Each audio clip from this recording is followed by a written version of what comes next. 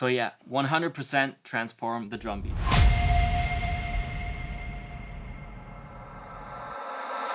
What's up, it's Lifeband here. I hope you're all having a wonderful day. This is my first music production tutorial. I thought about starting these for a very long time, so finally, here I am. I've been producing music for 8 years now, professionally for 5, working in all kinds of different studios as a writer and producer, with a ton of different artists, doing everything from hip-hop to rock to pop to R&B to singer-songwriter. You get it. But I'm also a singer and artist myself, where most of you know me from, and gained over 8 million streams on Spotify alone, releasing through my own label. And right now, we're here in my own studio in Berlin. So I think it's fair to say I've seen all kinds of different sides of the music business, and I thought I'd help you guys out with sharing some of my experiences, especially around writing and production in today's fast and competitive session context. So if you have anything you want me to talk about or show you, leave a comment and let me know.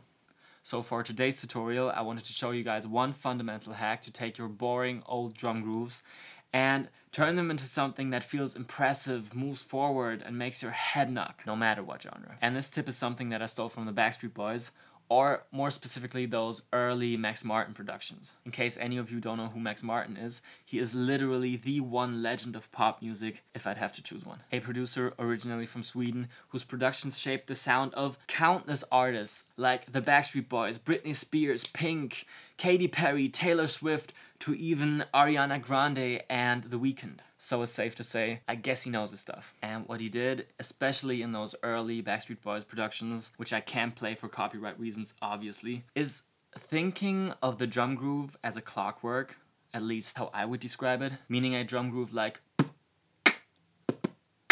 is then enriched with hits between the main kick and snare pattern, like, and that alone makes the whole groove move forward in an incredible way. Quick side note, this kind of technique, filling in those offbeats, is also a staple in house music. A sound that we usually don't want in urban or pop productions, but something to keep in your toolkit. And there are a bunch of different ways how you could do this. Using percussion sounds, hats, or accenting your hi-hat patterns. Or even a rhythmic guitar, for example, or some other kind of instrument. But let's jump into Logic and look at the session for one of my songs, Hating You, which is out on Spotify, and have a look how I did it in this production. So let me just play the section, and then I'll loop the instrumental to show you what's going on.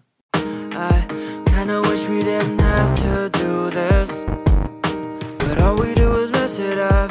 Kinda wish we didn't have to face it, but you and me is really bad luck. There's been a lot of crying in these sheets, but I know that you're happy next to me. And why do we keep fighting till one leaves? Cool, so let's just get the instrumental, which in this part is only drums, bass, and piano.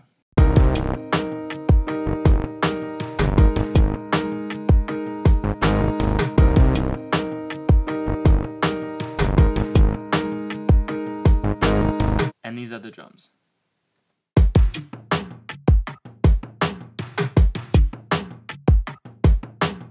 So watch what happens to the feel of the beat when I take away the percussion, which in this case plays exactly that role of filling those offbeats.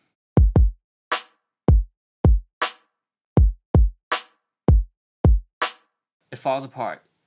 And yeah, maybe it sounds okay, but it's incredibly boring. So let's add all the 8th note accents.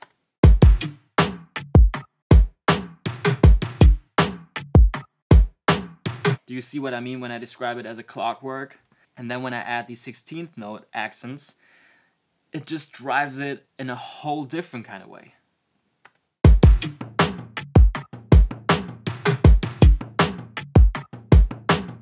So yeah, 100% transform the drum beat. And then in this later part, I even added those house hi-hats in a very subtle kind of way, but since we're in 80 BPM right now, I think it works without sounding too cheap.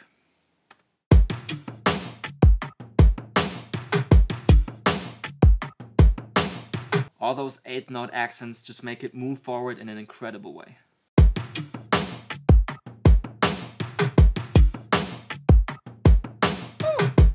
And then the whole instrumental at that section.